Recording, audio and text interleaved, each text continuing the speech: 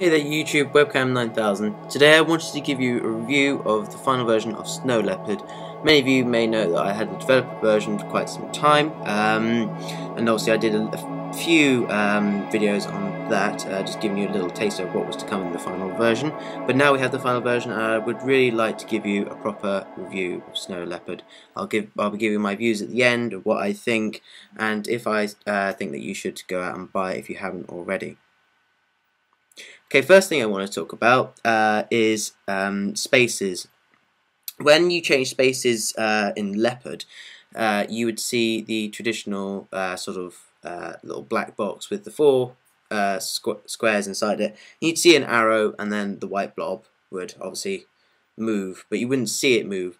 They've changed that ever so slightly. As we can see here, it moves along with us. So anywhere we go, it goes as well, which is quite nice. But other than that, there is no real change to changing around in spaces. Obviously, we've still got our sort of spaces like that. When you hover over one, you know, it's exactly the same principle, really. Okay, so the first main difference about Snow Leopard compared to Leopard is the new expose feature. So here I have my YouTube channel. Obviously, you know, it's me. That was the unboxing yesterday. So yeah.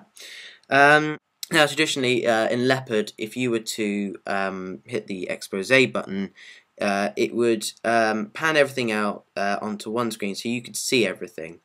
But it was a nice feature, you know. There was nothing really wrong with it, except that everything was sort of scattered about in different places, and occasionally you couldn't see things as clearly as you probably would have liked to have done.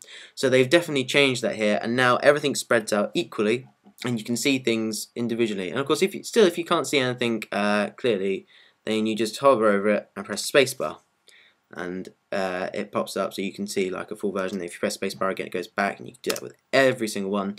I found something out when I was messing about with this. If you move your mouse over to the next one, you know there's no need to even press spacebar to minimize one. It's quite a nice little feature.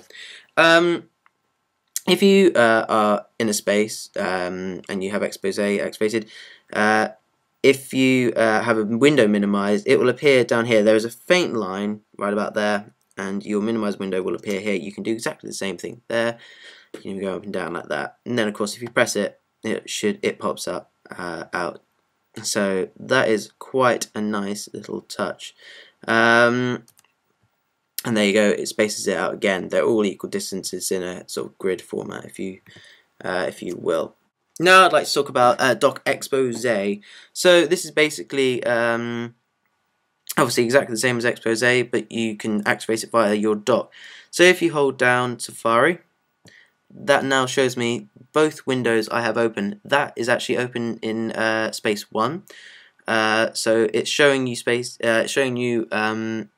the application in any space, so it can be anywhere. If you have, you know, lots of spaces activated, it will show you them from anywhere. Obviously, if you click it, then it will go straight to that window. Going back to dock expose here, obviously you got that.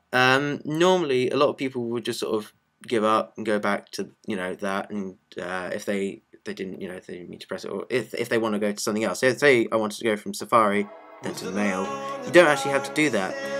As you can see, there's like a little spotlight on Mail.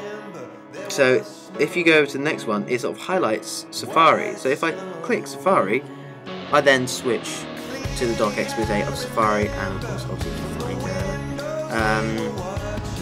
which is quite nifty. There you go. So yeah, that is that.